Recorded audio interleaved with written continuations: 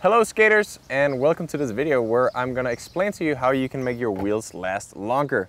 The wheels are crucial, and good wheels often equals better skating. However, even the best wheels and the highest quality wheels get used and they get worn out, and then it's not comfortable skating on anymore because we start drifting and we just can't control our skates the way we want to. But there is a really cool way and a smart strategy for you to make them last a lot longer. And I'm gonna explain that to you guys right now. For the simplicity of the video, I'll just use one skate. And the reason for that is that we can't really explain it like using both skates because it's so individual to all skaters out there how you use your wheels, whether you do the double push, crossover, straightaway, turn right, turn left. But therefore, I am gonna focus on exposure. So how much pressure you're gonna apply to which wheels. And if you use this strategy and this technique to flip your wheels and make them last longer, you are gonna be very certain that every side of every wheel is gonna have just about the same amount of pressure and exposure over time. So what we're gonna do this is that we're gonna call these wheels here in the middle, the two wheels, for the center wheels or the inner wheels. And the front and the back wheels will be the outer wheels. All skaters will at the best have an even amount of pressure on the wheels here. But let's be honest, even the best skaters out there will have a little more pressure on the front and the back of the skate. There's no way that we would have more pressure in the middle, because whenever we finish a push, we either tend to lift up the front a little or the back of the skate a little before the rest of it.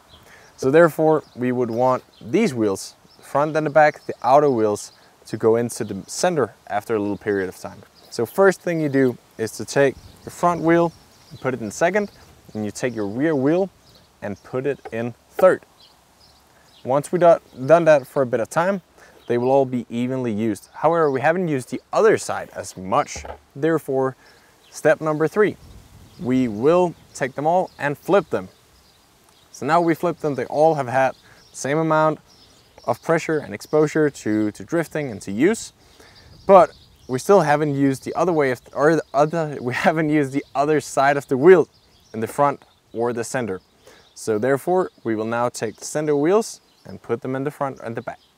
So just to sum up quickly here.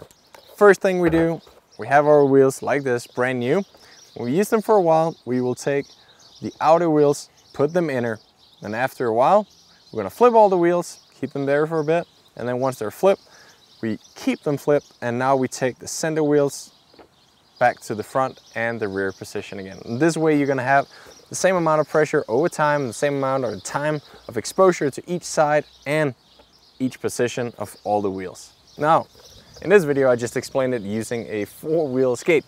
If we're using 3 wheels, it's obviously a little different. Here, you gotta make sure that every wheel, say we're not having this last wheel here, we only got 3 wheels on a 3-wheel skate, obviously.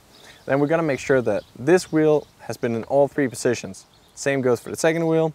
So if we start out with this, we would start out with number 1, 2, and 3.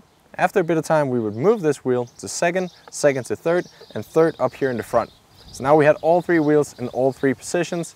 After that, we're gonna repeat the process just once they're flipped, so we get them all in all 3 positions on each side. Now, next thing we gotta take into account here before we start flipping, how much time would we want them in each position?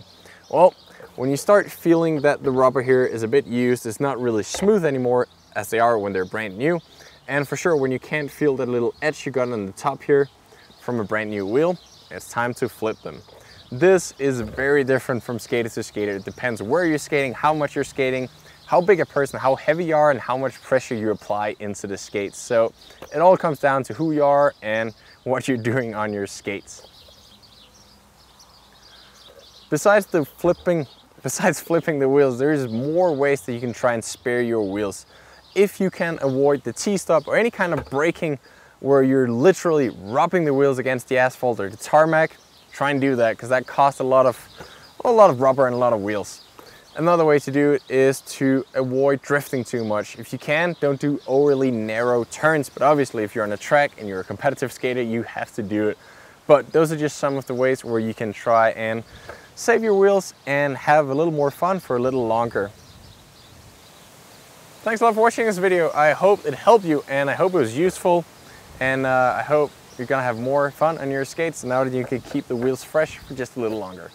Thanks a lot for watching.